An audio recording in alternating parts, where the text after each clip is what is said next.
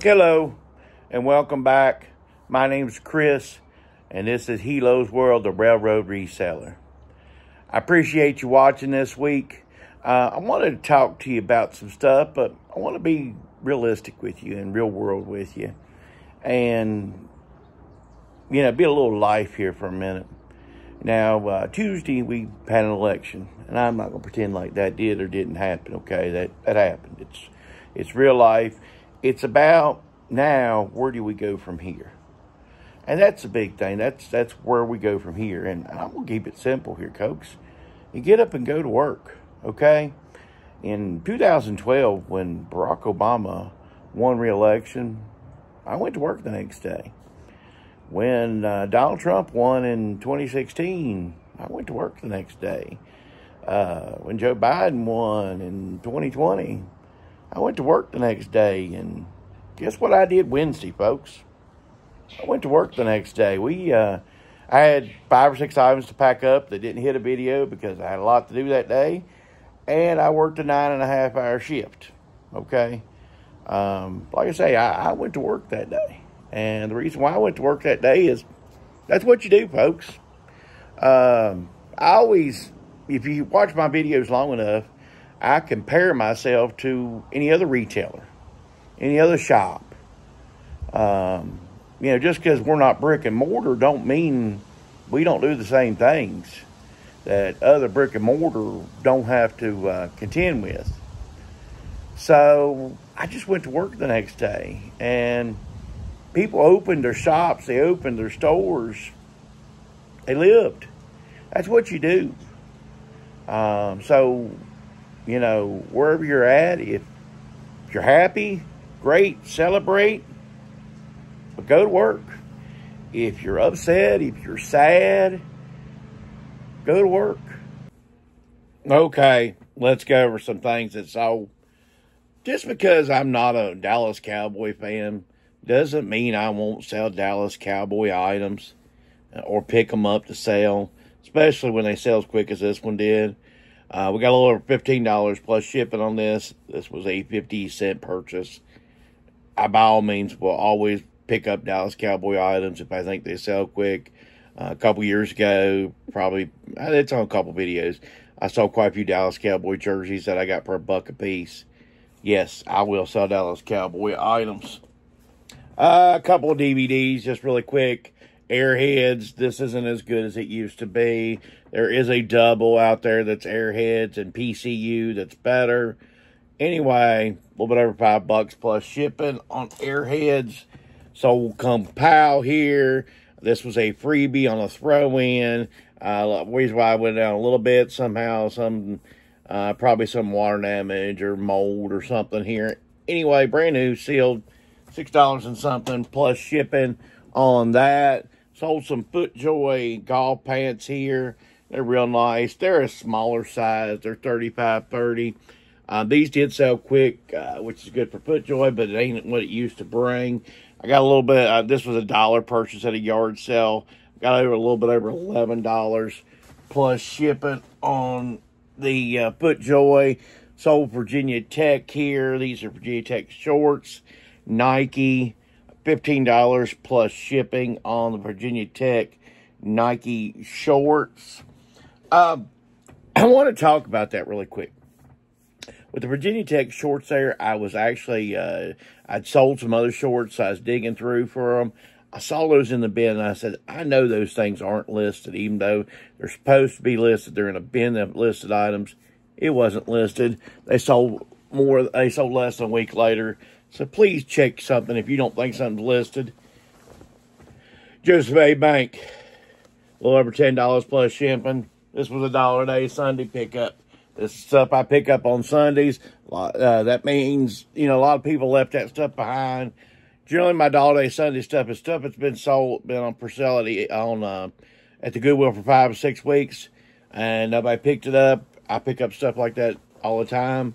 This is another Virginia Tech shirt with a pocket. Had this one for a while because it still got the free shipping on it. We got $15 free shipping on the Virginia Tech shirt. Just glad to get rid of it. Sold this Under Armour for the last thing here. Under Armour here, just a medium stripe. But when it's this nice, and it's even late October, we can still get $11 plus shipping on the Under Armour polo. And I was going to continue shooting outside, but too many outside noises and stuff were just interfering with the video. So I brought it back inside so I could talk to you.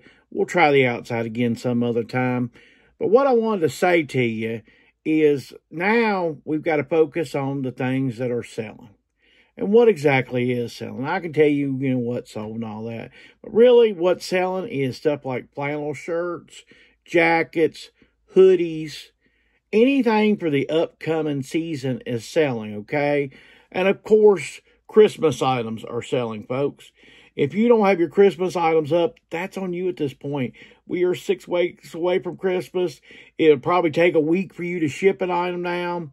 Please stop delaying. If you've delayed for some reason on something, just because it's big or something like that, stop. You have got to get those items listed definitely before Black Friday comes up, because people will definitely be shopping for those type of items. And something too, and you've watched my videos long enough, you know, 2 things I always repeat to you that people want is necessity and nostalgia. They're always going to take care of, like I said, the basics in clothing or something, the basics they need to eat or whatever. They're always going to do that no matter what's going on. They may have to pay more, but they'll do what they need to do to feed themselves, clothe themselves, whatever there is. And then second, nostalgia always sells. Look at the movies that's coming up or what just came out that's doing really well. If you see items with those type of, that kind of grasp view that catches your eye, well, most likely if it catches your eye, it's going to catch somebody else's eye. And at least look it up and see if those items are selling well. If you say, well, Chris, I thought that Deadpool Wolverine thing would sell great. You said it would sell great. No, I'm telling you to still do your work. Just because you see it on the shelf and it looks nice and you're like, man, I could get some money. Always look it up and see what the sales history is too. Still do your work. Don't always assume everything, Sometimes you'll get good surprises. A lot of times you'll get bad surprises, So always do your work and do your due diligence, okay, folks? And also, make sure just with everything you do, like when you take pictures and give descriptions and stuff. I see a lot of people's descriptions. You don't have to write a book. I'm not saying write a book. But make sure your descriptions are very thorough. Make sure that, hey, I know customers don't read a lot of it, but that doesn't mean you get to be lazy because the customer's lazy. We'll show you some what sold, and we'll come back and wrap this thing up. Okay, let's go over some things that sold. Sold these Mr. Clean Magic Erasers. I did 2 of these. $12 and something plus shipping.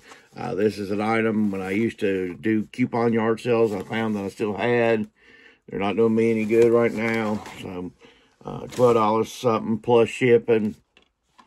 Sold Poison Ivy on DVD. This is the 3 DVD lot. About $11 plus shipping on Poison Ivy. Sold, if you watched another video, I sold a bunch of My Little Ponies, and I mentioned I had another lot. There's a lot of 60 of these little mini My Little Ponies. I paid $5 for the whole 123. This lot I got $60-some, $62, I think, plus shipping. The other was around the same amount, $60-some. So that was $120-some on a $5 bag of My Little Ponies. I sold these Carhartt FR jeans. They're brand new with tags here. I picked these up. I did pay, our Goodwill charges $8 for jeans, no matter what. They can be Rural King used jeans, and they still want $8, or they can be these brand new FR Carhartt jeans. So they charge $8 no matter what, unless it's Dollar Day, and then it's $1. Anyway, I say all that. We got $31 and something plus shipping on the Carhartt jeans. Sold some ink here. Different number ink than other times. 96 ink. I think we got like $15 plus shipping on the $96 ink. This is still part of that $50 buy of the ink. That was still a good one there. Let's see. Sold, because I do sell clothes, KS Island here. Tropical 4XL shirt. A little bit over $12 plus shipping on that. Sold a cookbook. This was a throw-in, so it was really free to me. Got this and a DVD on throw-in when I bought some clothes. The lady just said you can just take that with it. Anyway, nothing great, $8 and something plus shipping on that. Got Patagonia here. This is Patagonia fleece type thing. This was the type of stuff that will sell. Well, that hurts this thing. It is a medium here. But we got $21 plus shipping on the Patagonia here. And finally, we had a CC Filson here. Flannel. It's the ladies. But anytime I see that tag, I know it's a good tag. Anyway, of course, it's that time of year. $29 and something, a little bit over $29 plus shipping on the flannel. I had an original ending for this video, and I didn't like it when I went back to view it. So you're getting an alternative viewing video here at the end.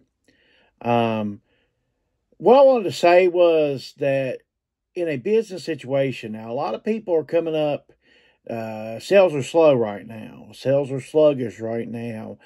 What's helping me actually is I was lucky enough to get some good inventory on some expensive items. I'm not sure what hits the videos and stuff, but I recently sold a Polo Ralph Lauren jacket for $80-some plus shipping. I sold a Wolverine video game for $65 plus shipping, which I want to address that too real quick. The guy got the video, the game, worked good, everything worked good, and he left me a neutral feedback. And that stuff's just going to happen. There's no use getting all upset and calling eBay because, and he said, he didn't say nothing about the way I packaged it being wrong. He didn't say nothing about the game itself, it being scratched up, nothing. He said nothing. He just said, thought the price was too high on this classic video game. How is that my problem that's the going price on the game? There's multiple people sells it, some of them hires, maybe probably very few lower. So I don't know exactly what I'm supposed to do. That being said, what you need to do in times when times are hard and times your sales aren't as good is just provide the best customer service you can. When somebody messages you, try to get back to them as soon as possible. If they're talking to you after the sale, maybe you say, hey, you know, if you throwed in another item, I could do free shipping on the second item because it'll be in the same package, or maybe I can do $2 shipping instead of $6 shipping. Generally, most of my shirts now, unfortunately, I hate the new shipping rules, but, you know, most of your shirts, you pay about $6 to ship. But I can throw a second shirt in a bag and I only had to charge $2 shipping on that shirt. You know, so you've got your original cost, say $10. I can do $12 shipped to your house now on the second shirt. And that can become appealing. And that's what you're going to have to learn. You're going to have to learn to upsell a little bit.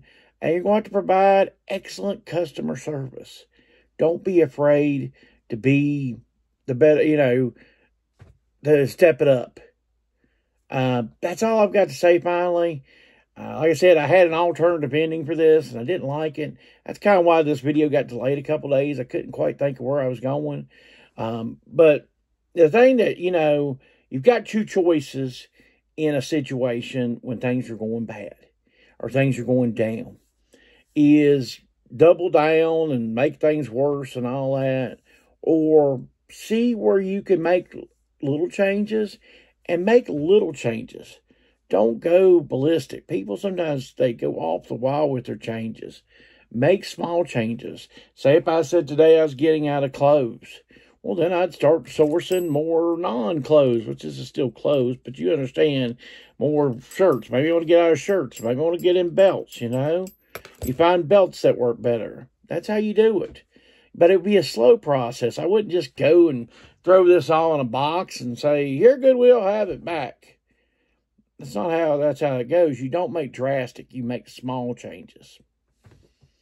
Anyway, I've said enough. Comment below what you're thinking. What your thoughts on sales will be for the rest of this year. I've seen some people have dropped off the face of the earth. Thank you, and have a great week.